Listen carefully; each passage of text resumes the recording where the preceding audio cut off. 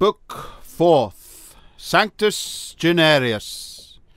Thou who with cleaving fiery lances the stream of my soul from its ice dost free, till with a rush and a roar it advances, to enter with glorious hoping the sea.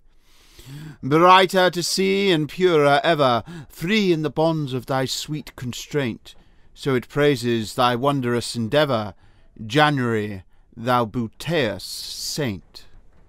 Genoa, January 1882. 276. For the new year. I still live, I still think, I must still live, for I must still think.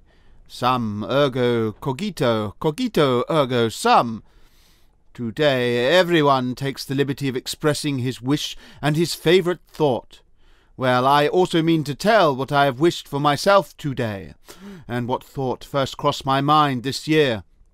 A thought which ought to be the basis, the pledge and the sweetening of all my future life.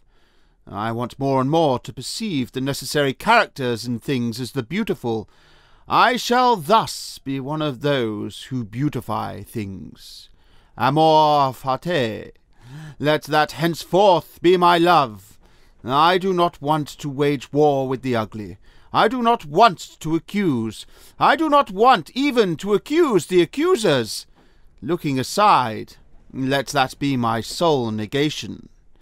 And all in all, to sum up, I wish to be at any time hereafter only a yea-sayer.